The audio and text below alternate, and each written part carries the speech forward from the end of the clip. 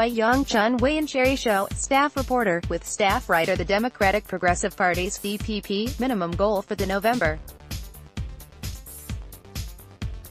24/9 elections is to win more than half the positions, and achieve a breakthrough, sources said, adding that winning the new Taipei City mayoral race would be a huge victory for the party.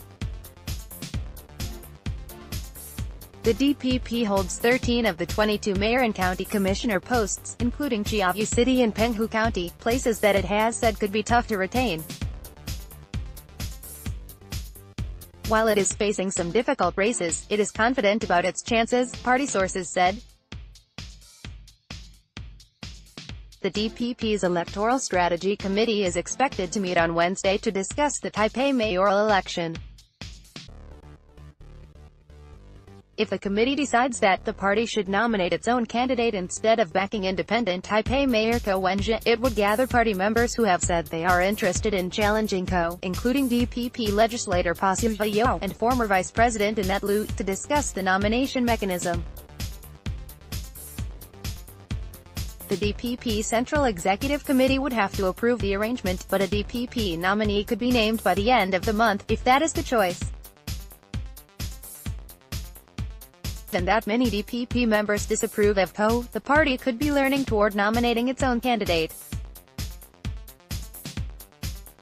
Although some DPP supporters have voiced hopes that Presidential Office Secretary General Chen Chu, or Premier William Lai, would run for the Taipei job, the party's former New Tide faction, which Chen and Lai have been associated with, has dismissed the possibility.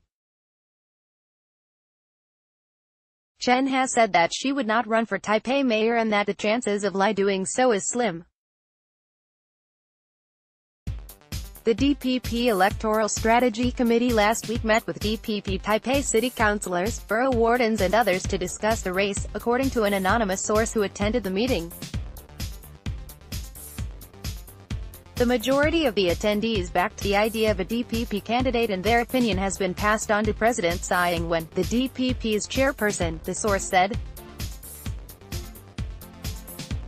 Although committee convener Hsiao did not speak extensively about the election, he did say that Ko is a difficult problem for the party, the source added. In related news, Representative to Japan Frank Hsiao, on Friday night reportedly met with members of his faction over dinner in Taipei. Hsiao was among the attendees, and Hsiao urged Hsiao to learn from the spirit, referring to Japanese Prime Minister Shinzo Abe. A person who attended the dinner said,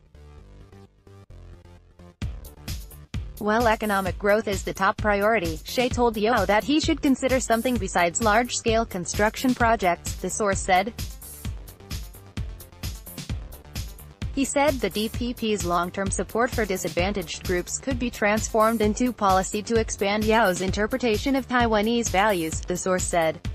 Hsiao said he would propose relevant policies, the source said, adding that Hsiao urged Hsiao to work hard to boost his approval rating, adding that Hsiao has a good chance in the Taipei race.